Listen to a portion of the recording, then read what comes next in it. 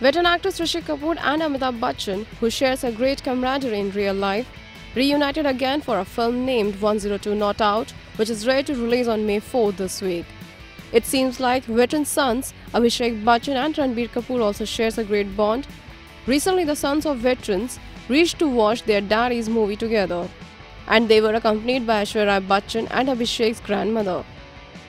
Earlier, a special screening of the film was also held in the city, which saw many celebrities including the veteran beauty Rekha.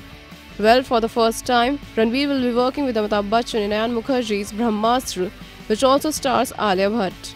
Directed by Umesh Shukla, the film is a take on father-son relationship in which Amitabh Bachchan essays the role of a 102-year-old man, whereas Rishi Kapoor plays the role of his son.